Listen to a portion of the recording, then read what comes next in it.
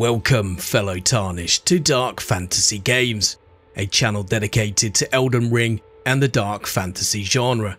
In this video I'm going to show you what you need to be able to change the look of your armour, and I stumbled across this with an NPC questline. Not far from Storm Gate there was this talking bush.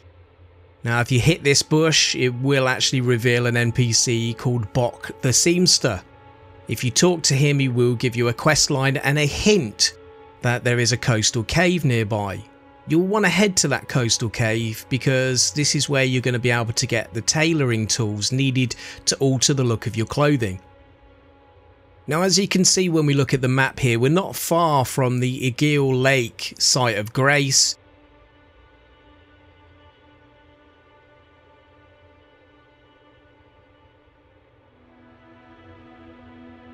If we travel back southwest towards where we first entered Limgrave, there is this part on the cliff here where you can jump down using torrent onto the spirit springs and allowing you to get onto the shore.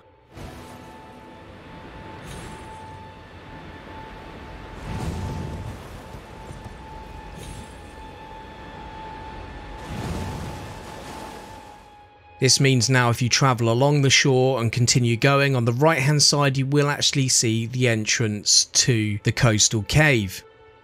When you go down into the coastal cave you will again now find Bok if you've started his questline, and you can then speak to him again to progress his questline a little further.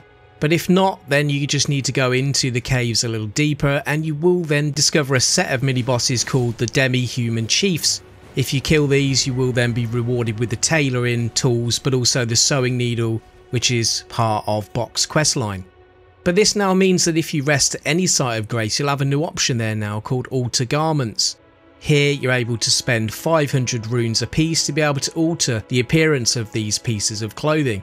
Now this will change the stats and the look, but this is how you remove things like capes and hoods in the instance of the Confessor.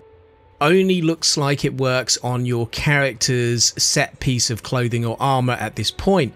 I'm not sure if this is going to be able to change the look of any pieces of armour or clothing dropped by NPCs, but I still think this is a cool little addition, and for those of you who love things like fashion souls, then this may alter the look of your appearances.